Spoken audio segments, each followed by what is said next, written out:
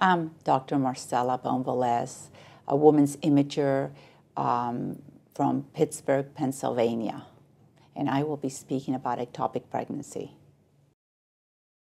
The incidence of ectopic pregnancy has been increasing even though mortality has been declining. 0.9 to 2.6% of all pregnancies are ectopic. 11.5 to about approximately 18% of maternal deaths are due to ectopic pregnancy. 15% ectopic pregnancies are patients who have had previous ectopic pregnancies. An ectopic pregnancy is an abnormal implantation and growth of products of conception outside of the endometrial cavity. The majority of ectopic pregnancies, approximately 98%, arise in the fallopian tube.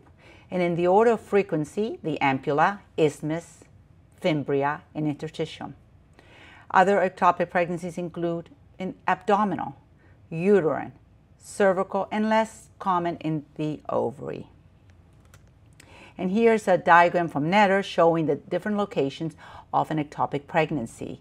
Fimbria of the fallopian tube, the ampulla, isthmus, and the interstitium, which is the portion of the fallopian tube that goes inside of the uterus.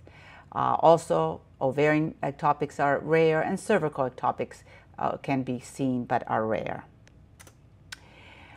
The risk factors for ectopic pregnancies include a previous ectopic pregnancy, which increases your risk 10 times. Pelvic adhesions due to pelvic inflammatory disease, endometriosis, or tubal surgeries will increase the risk of ectopic pregnancy by 30 to 40%. Infertility or assisted fertilization increases the risk of ectopic pregnancy, in addition to intrauterine device. Think ectopic in all reproductive females, since 50% of patients with ectopic pregnancy have no risk factors. Early diagnosis is crucial to initiate treatment before rupture, hemiperitoneum, and resultant hypovolemic shock.